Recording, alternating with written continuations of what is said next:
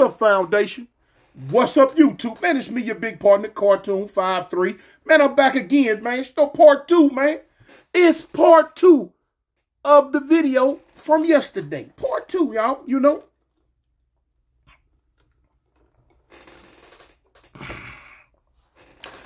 Part 2, man, on my dissertation of letting the youngsters know what they're going to have to face if and when they go behind that wall. Because like I always saying, it's a whole lot of y'all doing a whole lot of things that's going to take you behind that wall. And like I tell you all the time, prison like Motel 6, man, it's going to leave a light on for you. Straight up.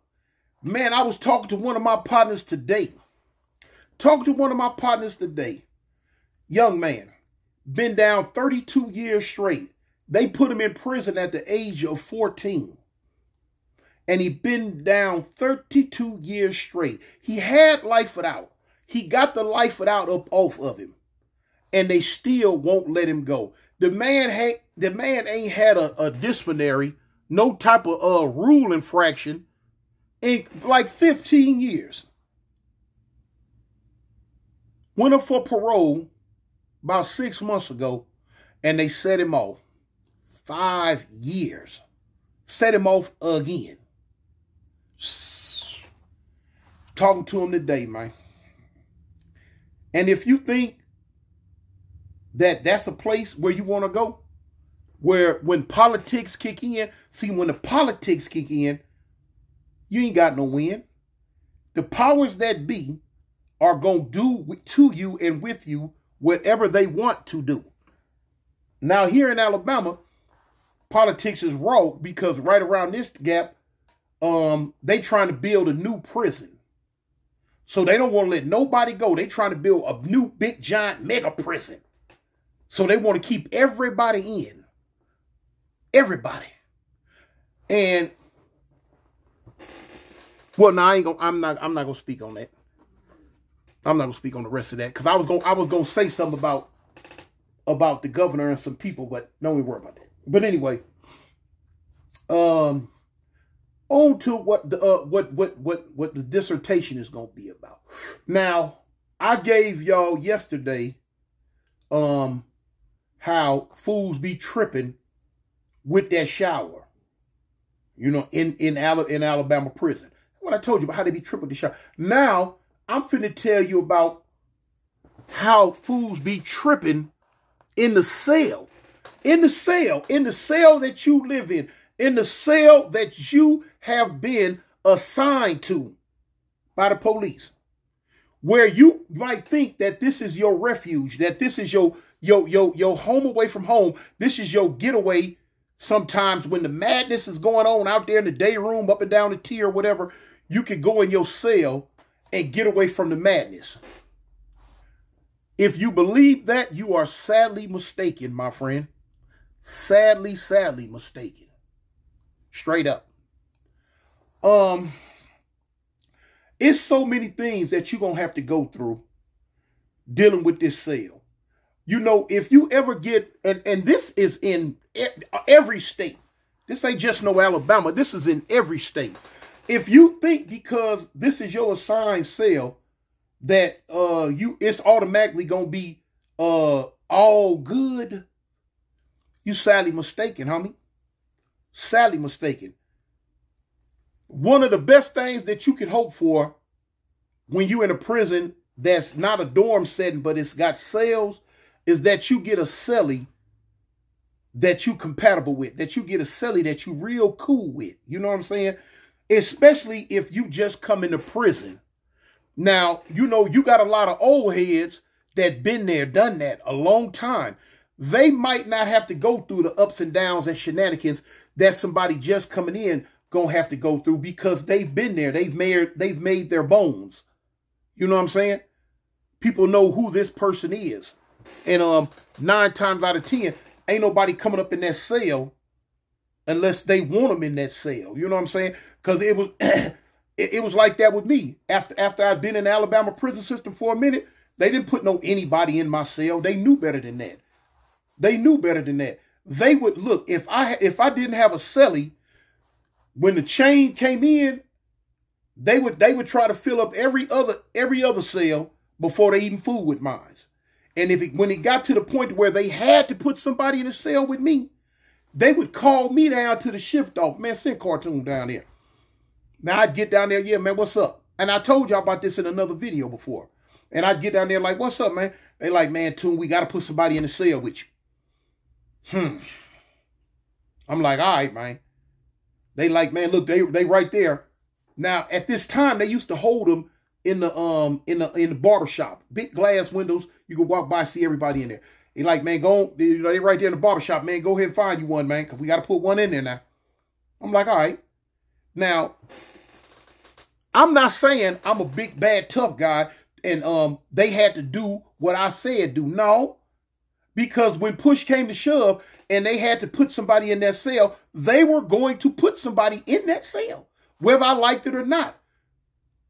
But on the flip side of that, if they put them in there and I didn't approve of it, then they can get ready, because now the ball's on my court, and I'm finna shoot I'm finna shoot a jumper 3-pointer.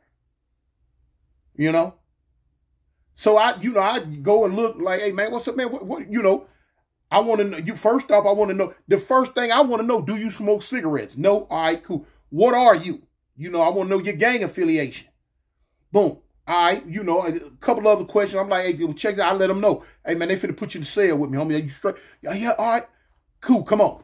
Now, sometimes that worked, sometimes it didn't. Sometimes a person, you don't really know a person unless you know them prior to that. But if you don't really know what you're getting, because dudes, like I say, they put on a mask.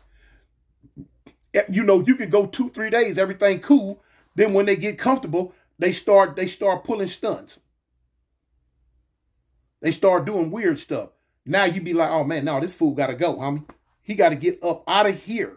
He has to go out this cell. Point blank. And that's a whole nother thing you can get you can deal with. Because man, sometimes they'll put somebody in your cell and they a natural born killer too. They a natural born go-getter.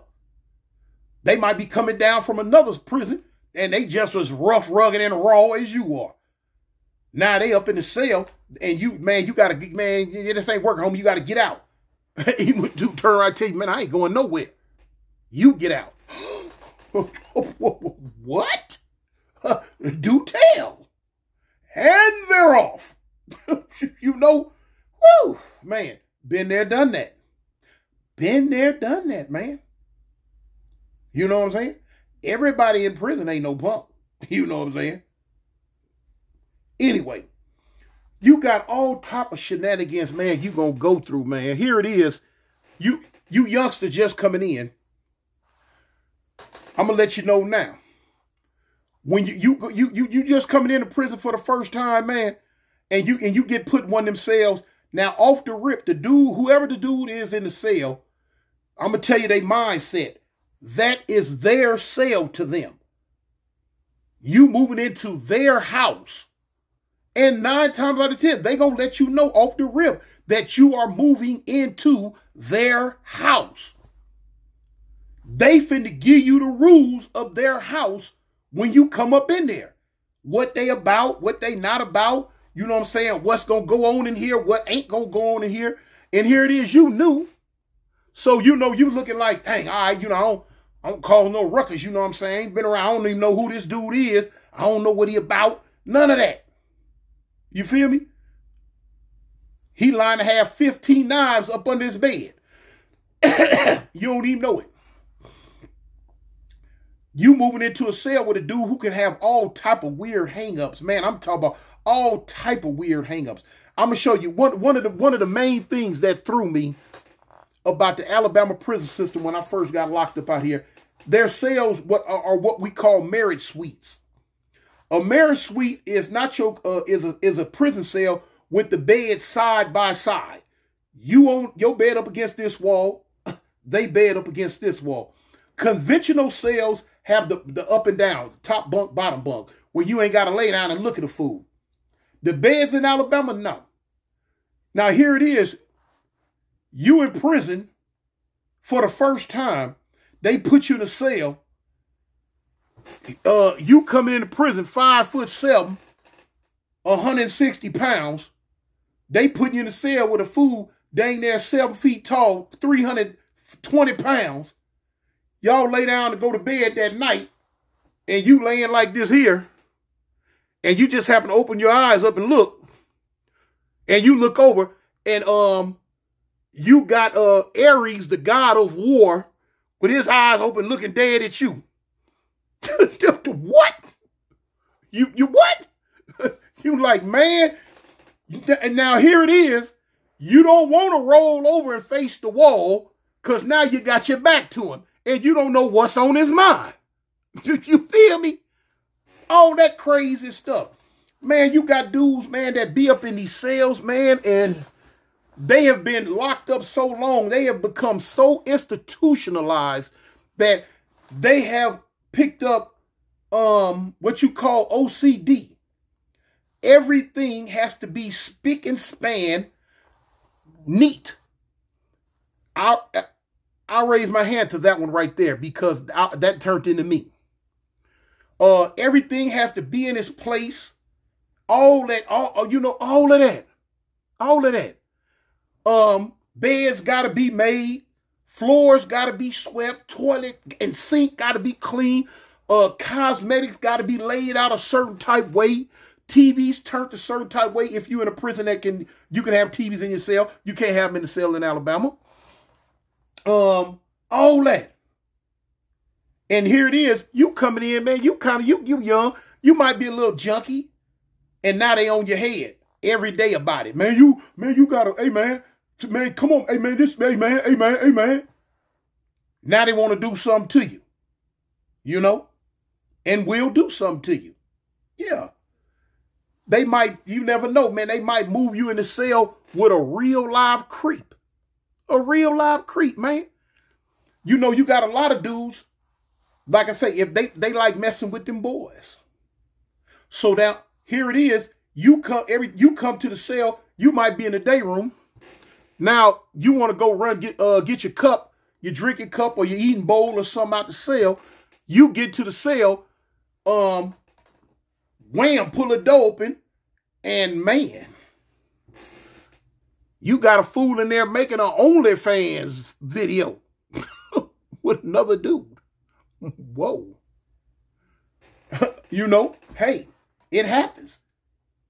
Man, now you in your mind, man, I hope they don't get on my bed with that mess. And sometimes they will, man. Yeah, you got to worry about all that type get down. They on your bed. They on your bed doing the horizontal bump. What you gonna do? What you gonna do, youngster? Because now you already know he got this big old long knife up on his pillow. You seen it. And he gonna use it on you if you open your mouth. So now you gotta shut up. Or you gotta go get you one and get him first. Now you don't go home when you're supposed to go home. You're going to go home years and years and years later now. All that. You got some dudes, they like to gun the female officers down. For those who don't know what gunning is, they like to peek through the crack of the doors or peek through the little window in the door and masturbate. And masturbate on the female guards. You got some of them so creeped out, they peeking through the door, masturbating on the male guards. Now, you might not even know this is going down. You come to the cell real quick and pull the door open to go in, and he's sitting in there with John Henry in his hand, going to town. What? You never know. So now, in your mind, you like, man, what is he doing when I'm asleep? Is he looking at me? You don't know. The weirdism.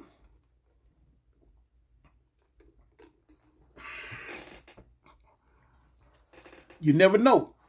You might get some of them little young gangbangers for a celly. Now here it is, you ain't a part of nothing. But now they done put you up in a cell with this little young knucklehead. Every time you come to the cell, he got 6, 7 of his homeboys in the cell. They on his bed, they on the sink, they all on your bed. Ain't no need for you to talk about, hey man, I can't say nothing about, having your company in the cell, homie. But if it probably case you tell them don't get on my bed, they gonna look at you like, man, Buster, close that door. Get on out of here, man. We in here having a meeting. Oh, we kicking it. What you gonna do? What you gonna do? Cause now when you go at them, you going at the whole game. What you gonna do when you in a cell with a dude and you catch store and you come back and some of your cookies and cakes and candies missing? Now you gonna wonder, somebody been in here? Ain't nobody been. You gonna go to cell? Hey, Sally, man, ain't nobody been in this? Ain't nobody been in the cell? You gonna go to your celly, man. Celly, ain't nobody been in the cell, have it? No, not that I know of. What's up? Man, some of my commissary missing, man. Some of my store, my canteen missing. I don't know, man. I don't know. Now, it's going to get to the point where he lying. He the one eating your stuff. What you going to do? What you going to do, man? Because now in the back of your mind, you don't want to confront him. Because if you confront him and he take it there, and you ain't equipped to go round for round, pound for pound, you finna get a beating. Now, once the beating is done, now he gonna start taking your stuff outright. What you gonna do? Do you got it in you to pick that Yokonama up and see what his insides look like? So you can do another extra 15 years in prison? It's a catch-22, homie. You're danged if you do, you're danged if you don't. What you gonna do? What you need to do is stay out of there. Don't go in there. Now, on top of that, here it is. You might get a celly that what we call a house mouse.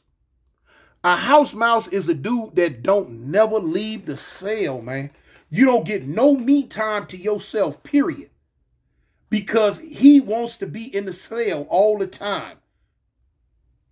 Reminiscing, radio on, reading books or whatever, or just want to be in there. And now, you tired of looking at him. So you like, man, God dang. So are you going to be man enough to tell him, hey, man, let me get in here some, man. Let me get in here a little bit.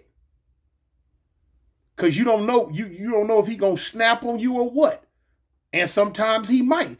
Especially if he ain't got no respect for you because you just now coming to prison. He see your prison number. He know you're a new booty. Bump you. It's my cell. It's my house. I live here. I've been in this cell 20 years. You don't come in here telling me nothing, trying to run nothing. You go for what I say do. What you gonna do, man? What you gonna do? I want to know what you gonna do. Huh? And I mean, it get deeper than that, man. It get deeper than that. What you gonna do when you in the cell and you wake up about 3 in the morning because you hear some strange noises? You're like, what? Hey, what's going on? When you finally wake up and look, man, your celly over there going to town. Going to town. Be like, what? Why you in there? What you gonna do? It's the ultimate disrespect, man. That's the ultimate disrespect. See, now, when you get to the point where that happens, you never know. He could be trying you. He could be trying you. Because if he do that while you in the cell, he know he disrespecting you. And if you ain't willing to get up and bust him in his mouth, or put that blade on him, now he gonna start getting other thoughts. Now he gonna start thinking, well, shoot, if I can get away with this right here, what else can I get away with? You know? Now he gonna start looking at you funny, sideways. You know? His conversation gonna start changing towards you. Because now he's stalking his prey. Because you don't want to do nothing about it. You might be scared to get beat down or stabbed. You don't want to stab him. And you do not want to catch no more time to where you're going to be in there for another 10 years. So what you going to do? Run to the police? Could you move me? Could you move me to another cell? Poor little new booties. Poor little new youngsters coming to prison. Should have stayed on the streets, homie. Should have stayed on the streets. Living with your girlfriend, your mama, your grandmama, or whoever you was living with. You should have stayed out. Because now you have been put into a world where don't nobody give a F about you, man. Your mama ain't in there. Ain't nobody in there to wipe your snotty nose or kiss your boo-boos on your hand when you scrape your elbows and knees. No. Don't nobody care nothing about you. Your head could fall off. And don't nobody care. Period. So I know some of y'all in y'all mind like, shoot, man, I'm a Crip. I'm a Blood. I'm a GD. I'm a Vice Lord. I'm this, I'm that. So they not gonna care half the time. You gonna have to watch them sometimes harder than you watch the so-called enemigo. Boy, y'all gonna learn. You youngsters gonna learn the hard way. Run y'all stupid butt on up into that jailhouse, man. You know? Yeah.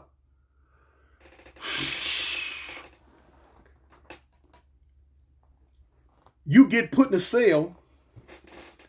You get put in a cell with a dude.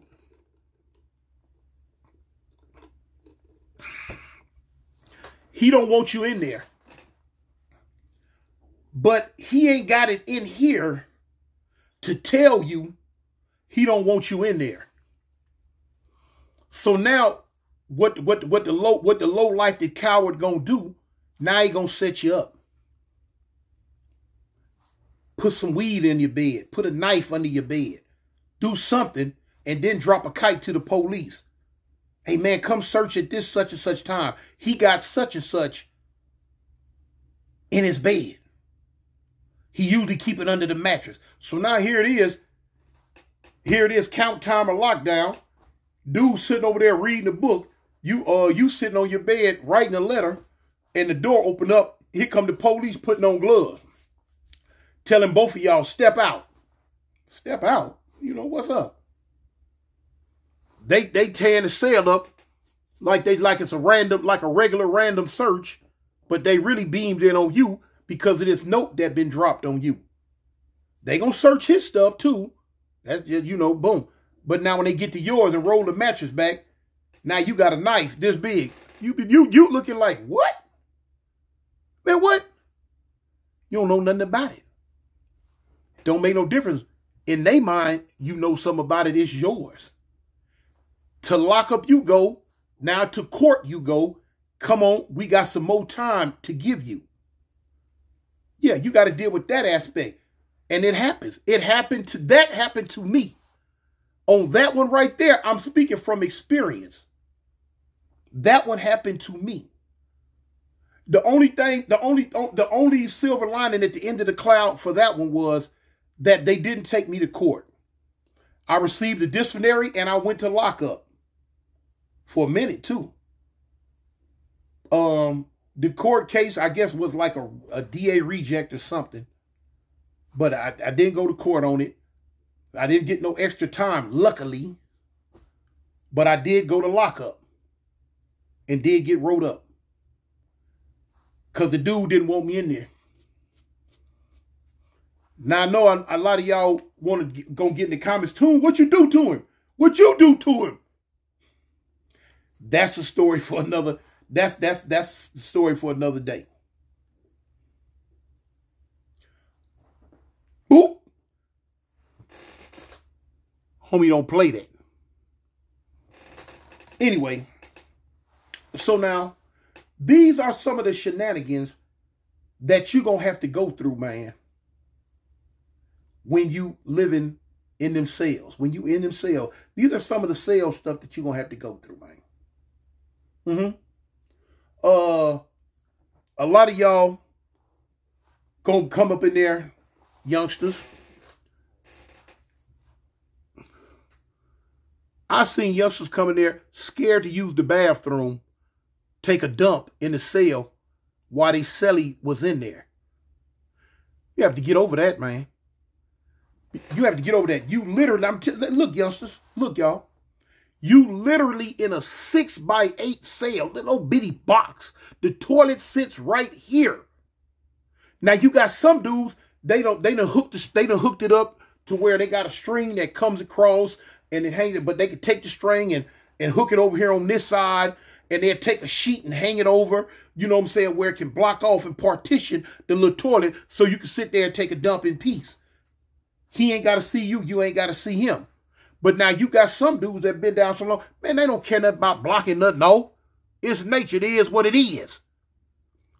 You might be sitting there talking to them, and they just go to the toilet and just, whoop, sit down. Like, man, what? You know? You got to learn, some dudes, you got to learn, okay, while he dumping, if you laying on the bed, if you reading a book, take your book, fold the page up, sit the book down, and you turn over and just face the wall until he finished taking the dump. Do you youngsters think y'all can go through that right there, man? All that crazy type stuff, man? Can y'all go through that, man? Huh? Can you go through that? Because that's what you going to go through. Why you going to go through it? Because you didn't want to stop doing in the streets what you was doing. Because you want to fit in with the homies. I'm going to stay down. I'm finna slide. I'm finna ride. I ain't no punk. All right. You ain't no punk. Don't be no punk. You know, I don't want you to be no punk. Do what you do, man. If you can, I'm just letting you know, when you do what you do, and then white folks get their hands on you, don't cry now. Stay down for your grits and gravy, man. Don't let your skin get tender, because somebody gonna tenderize it. Letting you know. I'm just scraping the paint. I'm just scraping the paint on some of the stuff that goes down in there, living in these cells, man. It's so much other stuff, man. It's so much other stuff. Because now you can best believe, man, you get to fighting in them cells. Let's say you get to fighting in them. You might get to fight. It might be 2 o'clock in the morning. You in the cell at the end. Man, the police in the cube sleep. Don't want to be bothered. Now you get to bumping. Now you got some dudes, when y'all get to fighting, that ain't got no understanding. Once they flip that switch and they mad, they going for the execution. What you gonna do when you in that cell and you and your cellie get into a physical altercation and he coming with that thing and you ain't got one? What you gonna do? Ah! Police! Ah! Ah! What? Now you just put yourself in the whole category. Now you just put yourself in the whole category. And a lot of times, that is how he's going to treat you from there on out. You one step away now from wearing a pair of panties. Yeah, you one step away from wearing a pair of panties now. Hey, man, why even go through it? Why even go through it? Now, guess what? You could tell yourself, man, Tune ain't talking about nothing. Shoot, he did it, I could do it. Shoot, what make him think he's so tough that he can handle it, and I can't? I'm down too. All right, you right. You right, you down too.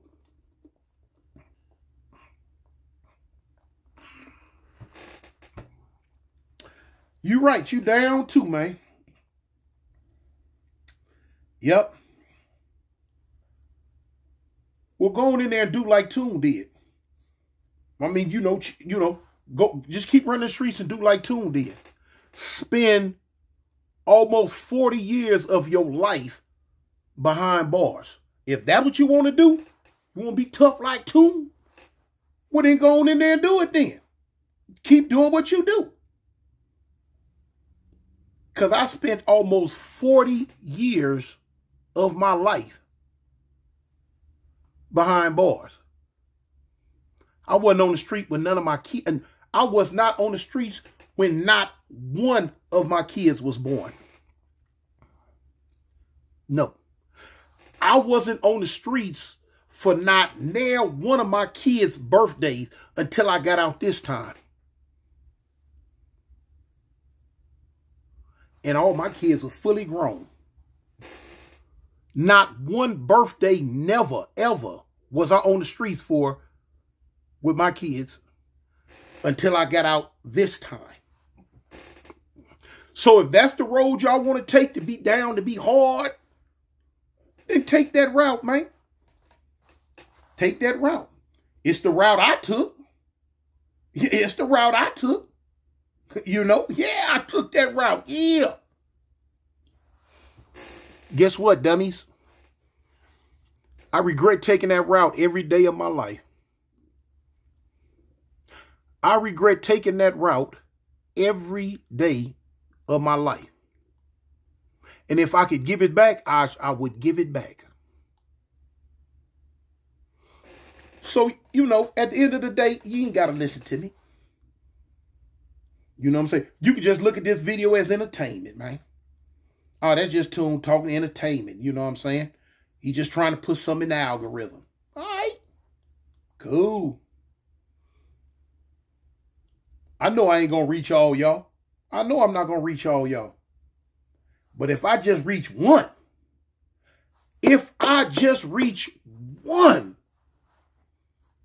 I did my job, man.